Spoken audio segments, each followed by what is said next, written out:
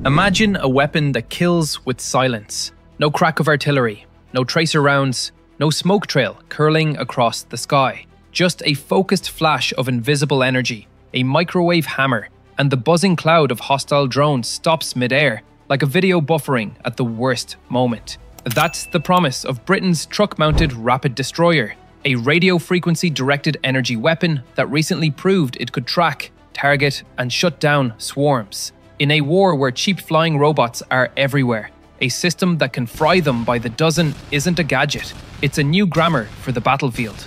For years, militaries prayed the drone problem could be solved with more of the same: missiles, guns, and better radars. That worked against big, expensive targets. It does not scale against the blizzard of quadcopters, first-person view kamikazes, and loitering munitions that now define combat from Kharkiv to Kherson. The attacker pays a few $100s. The defender spends thousands per intercept. Microwave weapons flip the math. Instead of throwing steel, you throw energy. Every shot costs fuel and time, not a missile from a dwindling magazine. That's why Britain's April 2025 trial mattered. Soldiers used a homegrown RF weapon to defeat multiple swarms, with the program reporting over 100 drones tracked, engaged, and defeated across trials. A proof point that directed energy can be more than a lab demo. So what is RapidDestroyer mechanically? Picture a ruggedized truck carrying power generation, cooling, and a beam-forming array. The array emits high-power microwave pulses that couple into a drone's electronics, inducing currents in places designers never intended. Radios saturate, flight controllers brown out, and guidance brains stumble into reboot land. Depending on the pulse profile, you can cause a graceful landing or a sudden electronic coma. The charm is breadth. A microwave beam is wide compared to a laser, making it well-suited for swarms. The US Air Force's Thor system demonstrated the same principle against multiple targets at Kirtland, validating the physics from another angle. Britain's RapidDestroyer puts that logic on a mobile, potentially brigade-escortable chassis.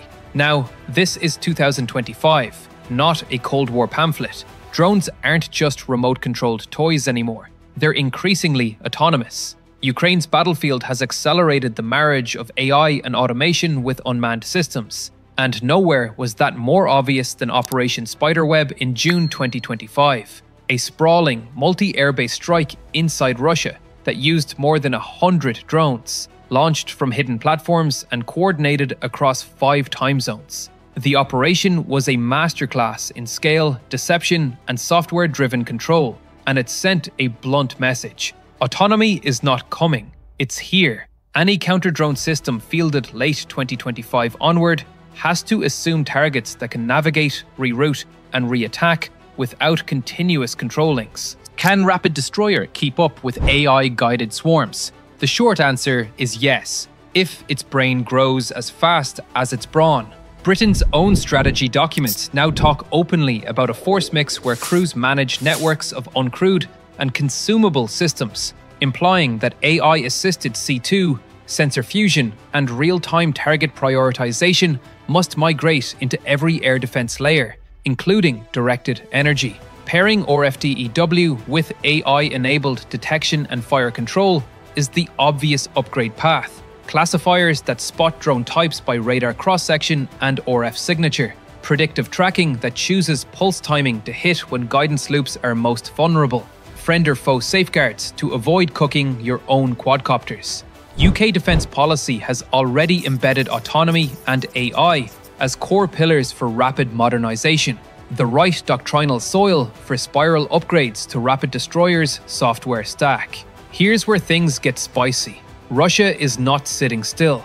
As Ukrainian interceptor drones improved, Russian units began fielding radio detector payloads on their Supercam-class platforms, a rough but effective way to sense an approaching intercept and trigger evasive maneuvers or decoys. Open-source reports also point to stepped-up integration of foreign radar kits to expand low RCS detection against UAS. This is the chess match in the ether. You build an invisible hammer, your opponent invents an invisible helmet. That tug of war means RapidDestroyer cannot be just a point solution. It has to plug into electronic support measures, decoy management, and multi-sensor queuing, A team sport where RF, radar, EO/IR, and even acoustic nets talk to each other faster than the drones can adapt. If you're Ukraine, the path forward is layered, local, and lethal. Kyiv isn't waiting around for a single silver bullet. It's scaling domestic and European CUAS simultaneously. The Skyranger 35, a turreted gun with airburst ammo and sensors, is now heading to Ukraine on Leopard 1 hulls in an EU-funded package, adding mobile hard-kill capacity that can ride with mechanized units. Combine a Skyranger battery with a RapidDestroyer truck, and you start to see doctrine. Microwaves to suppress the mass, guns to finish the survivors, and interceptors to chase the outliers. That's the kind of layered defense that turns a drone carpet into a drone doormat. But integration isn't just hardware, it's know-how. Europe is now borrowing ideas from Ukraine at institutional scale, formalizing tech sharing, training missions, and rapid deployment playbooks for counter-drone ops. Analysts and leaders say the quiet part out loud. Ukraine is the world's premier drone warfare lab right now, and NATO capitals are importing the lessons. Expect British-directed energy teams to train with Ukrainian air defenders, iterate tactics against AI-assisted swarms, and share telemetry on what actually fries a guidance loop versus what merely annoys it. This isn't charity, it's collective survival, because those same threats are showing up over Baltic refineries, North Sea platforms, and European ports. All that said, let's talk limitations, because nothing ruins a good idea like forgetting physics. Microwave beams demand power, lots of it, and cooling. Truck mounting helps, but it still creates a logistics tail. In heavy rain or dense fog, effective range can shrink. And yes, adversaries can harden high-value drones with shielding and redundant electronics. That doesn't kill the concept, it changes the economics. If the attacker has to spend $50,000 hardening a drone to survive a beam, they just priced themselves out of the $500 swarm game. That's a victory masquerading as an arms race. Britain's own procurement papers and MOD reporting frame these trials exactly that way. Early capability today, spiral growth tomorrow, and doctrine that embraces contested electromagnetic environments by default. There's also the do no harm to your friends problem. AI-enabled friend or foe logic is mandatory when both sides fly thousands of similar airframes. The risk isn't theoretical. Ukrainian units have warned repeatedly about friendly fire fratricide between unmanned platforms operating in the same box, especially during high-tempo operations like Spiderweb. The fix is part technical, encrypted IFF beacons, behavior-based classifiers, and part procedural, airspace management for drones the way we do for manned aircraft, just at far greater density. Britain's AI research ecosystem and defense innovation programs are pointed at exactly these integration problems. RapidDestroyer benefits when the ecosystem matures. Operationally, imagine a Ukrainian brigade preparing to punch into a contested grey zone.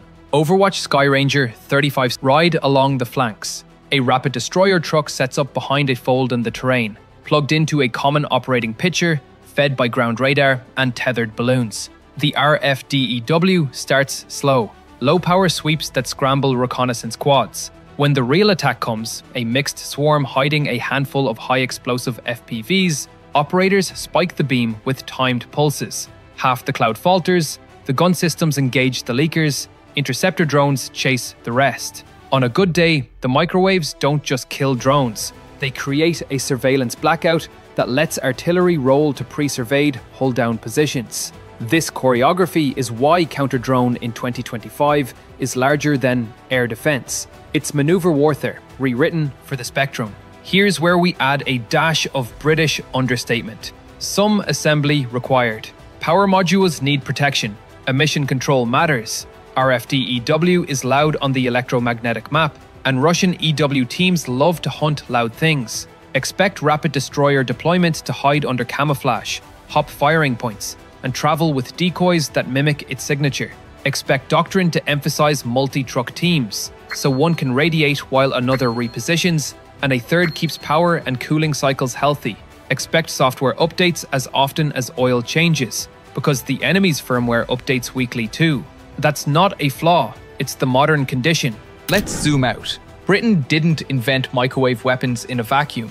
The MOD's push sits beside US work like Thor and alongside a wider Western sprint to industrialise directed energy. When a Financial Times headline reads, "UK tests microwave weapon to disable drone swarms," it's signalling more than a prototype win. It's announcing that an entire class of effectors is graduating from science project to procurement track. When Business Insider quips that a shot costs cents, they're dramatising a real asymmetry: energy versus airframe. In a budget war, that matters. Ukraine's procurement trendlines amplify the point.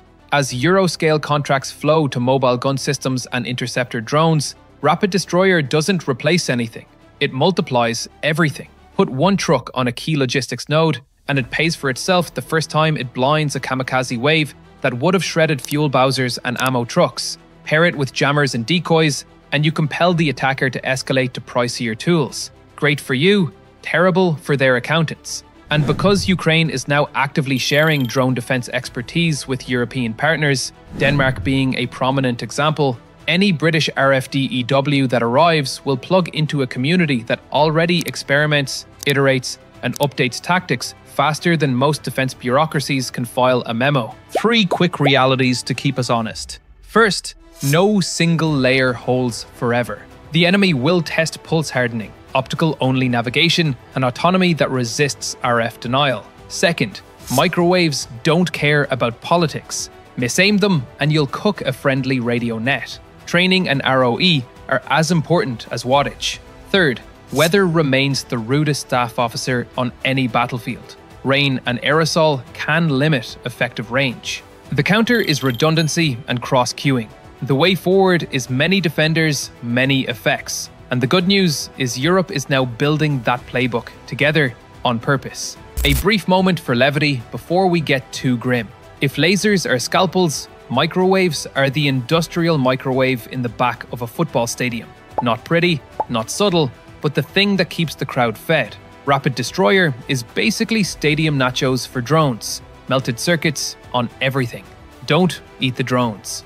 Back to business. What happens when you field RapidDestroyer at scale along the Ukrainian front? First, ISR becomes less persistent for the attacker, forcing more expensive, riskier penetrations with manned or high-end unmanned assets. Second, logistics nodes can move forward, shortening artillery resupply cycles, vital for keeping tempo against entrenched defenses. Third, morale shifts. There's a human dividend to hearing your operators say, "Swarm inbound, beam hot," and then watching the sky go quiet. Good doctrine turns that feeling into momentum. And yes, there's an export control and escalation conversation to have. A microwave truck is less politically fraught than a long-range missile, but it's still a weapon that disables foreign aircraft, even if those aircraft look like hobby drones on steroids. The likely path is incremental. British-Ukrainian trials on Allied soil, joint training with NATO observers, and phased integration into Ukraine's layered defences around critical infrastructure and core-level headquarters. That mirrors the broader pattern of European-Ukrainian knowledge transfer already underway, where field lessons skip the queue and land directly in procurement notes. The punchline for planners is simple. RapidDestroyer is not a silver bullet, but it is a silver lever. It forces adversaries to spend more per drone, reveal more emissions while they do it, and accept fewer successful penetrations. It buys defenders the one resource they can never stockpile: time. And time to reload, to reposition, to think, wins battles. Final thought, and then we're out. Operation Spiderweb proved the offense can stitch together distance, deception, and autonomy to strike across a continent. Britain's RapidDestroyer hints the defense can stitch together sensors, AI, and invisible power to hold the line against that future. The next war will be fought as much in code and kilowatts as in steel and explosives. So ask yourself, when the sky fills with cheap, clever machines, who wins? The side with more drones or the side with the better off switch?